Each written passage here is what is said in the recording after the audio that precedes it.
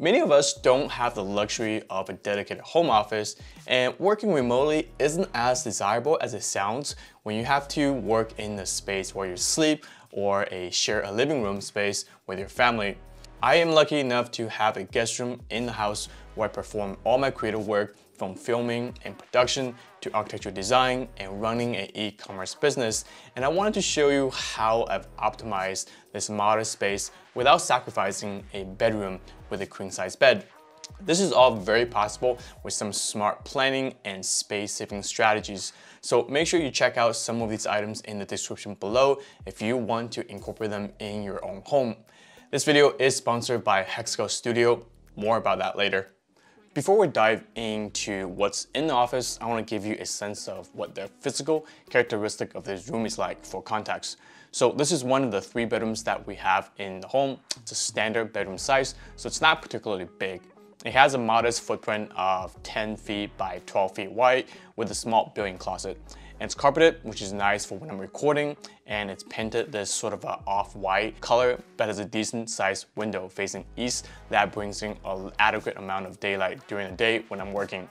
So given this room is the only place in the house where I can working, I needed to be smart about how to best optimize this little space to get the most out of it. So it needs to be a place where I can film for YouTube content, a place to teach content live, a home office with equipment that I need to perform architectural and interior design work, and also a place to run an e-commerce Etsy store that houses my supplies and products. And lastly, it needs to stay as a functional bedroom for when we have guests over. So naturally, this is sort of a design challenge, but an interesting one. Not only do I have to fit in all these different criteria in, I also have to make it so that it's in harmony with one another and it can't be cramped into a space without any space to walk on, right? And given my filming needs, the place where I produce online tutorials is the most important criteria among others. It made the most sense to me to position my desk, my overhead camera, my mic, my talking head camera along this side of the wall, which allows me to have a nice empty space behind me for a curated backdrop. I didn't want the first thing that I see when I enter the office to be the desk, and I didn't want to have the backdrop overlooking my closet doors. So this is really the best wall for camera setup in my mind. Also for filming, one of the most important pieces of equipment is lighting and the quality of the light. So behind me is a really strong key light with a big softbox that can render a really soft look in the view. And this is really the only light that I need to both light my face and the desk area where I do tutorial demonstrations. There's actually another light that's tucked behind the wall there, and that light is really turned on for ambient illumination when I'm not filming. I have it set at a pretty low color temperature, so it does provide a little bit of warmth during the day. On most days, I use 2 cameras, one for the kind of talking head video shots that you see on YouTube already, and the other one is used for demonstration, and that's provided by an overhead camera mounted on a C-stand behind me. And this overhead camera has a variable lens, so it's going to allow me to zoom in and out, which is great. For a couple $100, this is a great upgrade to using your iPhone, which I used in the earlier days of recording. My audio comes from this standalone microphone attached to a mic arm mounted on the desk. The video and the audio is then combined in post-production. And because the room doesn't have any sort of a sound treatment besides the carpet, this kind of microphone can afford me to have that sort of a professional sounding quality that you will hear on a radio, and it's really good at cutting out outside noises. As you can see in many of my overhead tutorials, I typically like to have some decors and objects next to my iPad. So that could be a piece of wood or a tile that I have from my project to add a little bit of warmth and richness to the composition, so it's not overly sterile to look at. Now you've seen the kind of camera, lighting, and audio setup, I want to show you what's actually on the desk. You can see I have a really long standing desk behind me, and it's actually from the office where I used to work at. So when they moved out to a different location, they gave away all their standing desks, which I inherited one of them.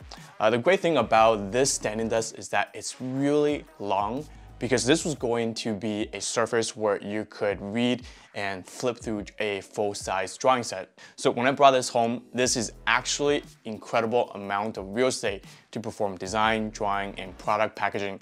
I used to have 2 different desks and work surface for all of these, but now everything is kind of consolidated into one desk. Sitting on the desk is also an awesome desk accessory, which is also the sponsor of today's video, called Hexcal Studio. This is a super high-end workstation that sits on the desk and provides the convenient power and access to electronic devices, professional cable management, and an immersive lighting system, all designed with premium materials and finishes. I've been using it for the past 2 months, and it has definitely become this centerpiece of my table. There are many great features to talk about, like the wireless charging, a strong power supply, and the flexible cable management, which has helped me reduce tremendous amount of wiring below my desk. But my favorite feature has to be the immersive lighting feature, which allows me to work much more comfortably in a darker environment, especially for architectural photography work that requires long post-processing time.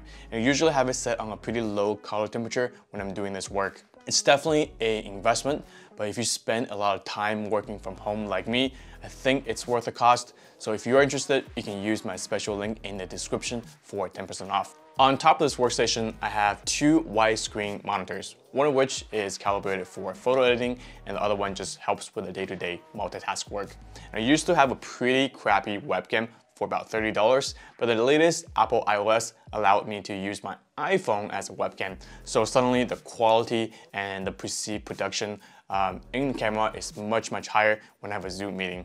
And to support this entire setup, everything is powered by a 16-inch MacBook Pro with the M1 processor. It's actually the lower spec out of the tier, but it does far more than what I need for a computer to do the creative work, including architectural design, photo editing, and video production. There's also a special dock, and that is much needed to connect all the wirings, cables, and cameras, printers into a single place, so I can just have one cable that's connected to my laptop, which makes detaching my laptop really easy.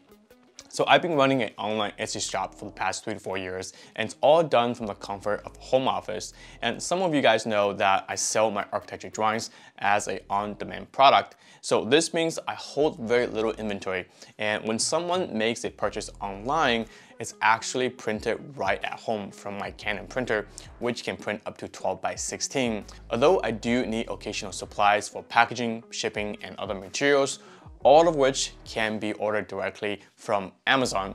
So when I'm ready to mail out custom orders, I use USPS for shipping. And what's great about this is that I don't actually need to go to the post office to physically drop off customer orders.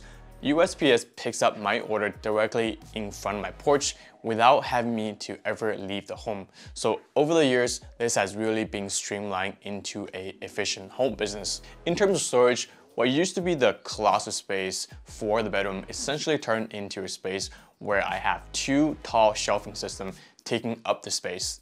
And in here, I have my electronic equipment, supplies, more camera equipment, and miscellaneous things. Given how small the room is, storage is really a premium, and I have to be very careful about what I bring into the space in the first place. So I don't store excessive supplies, but only the essential. And when things run out, I just restock them online, and it typically arrives in a couple of days. Besides the storage closet, I also have 2 IKEA rolling carts for things that I need more often, and a black cabinet for more administrative things. So last but not the least, and in some way, it is the most important thing in this bedroom, which is the bed itself. It's important for us to have a room where my parents can come over or occasional guests can stay. So this office can be quickly turned into a place to comfortably sleep for 2.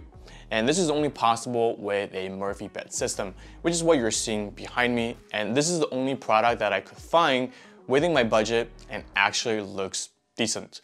And it's actually a backdrop for my filming set.